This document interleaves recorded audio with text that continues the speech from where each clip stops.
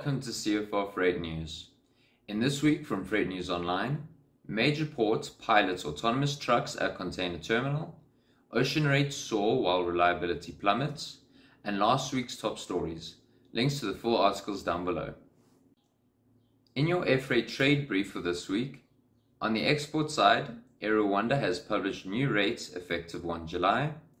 Cargo Lux will increase its fuel surcharge to $0.7 from the 5th of July. Etihad will resume flights to Vienna from the 18th of July. And lastly, Uganda has implemented a 42-day lockdown starting on the 19th of June, with our agent working at less than half capacity.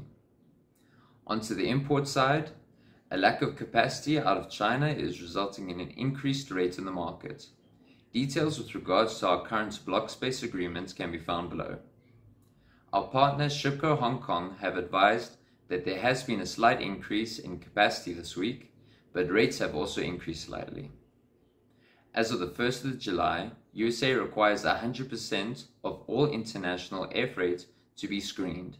More with this coming soon. And a list of upcoming global national holidays can be found below. And for your ocean freight trade brief for this week, starting off in Durban, with high volumes being moved through the port, appointment scheduling has become constrained with significant waiting periods for confirmed appointments. Durban terminals have introduced the Driver Truck Management Solutions, or DTMS, in which verification will occur for each core at the terminal. All trucking companies will need to ensure that their companies, trucks and drivers are registered with Transnet for this new DTMS system.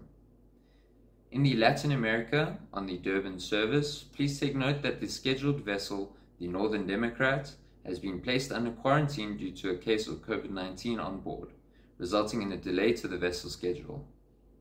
In the Mediterranean region, a notification was sent from MSC on the 22nd of June regarding Ports Authority union workers' strikes in the ports of Signs on the 28th to the 30th of June and the 5th to the 7th of July.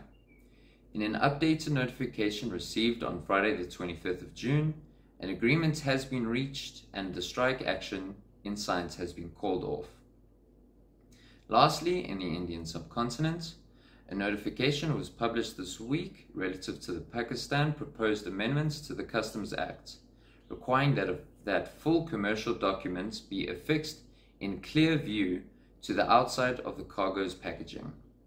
Potential penalties may be imposed on consignees for cargo arriving in Pakistan with no commercial visible documents on the cargo. Thank you for watching CFR Freight News. We'll see you next week.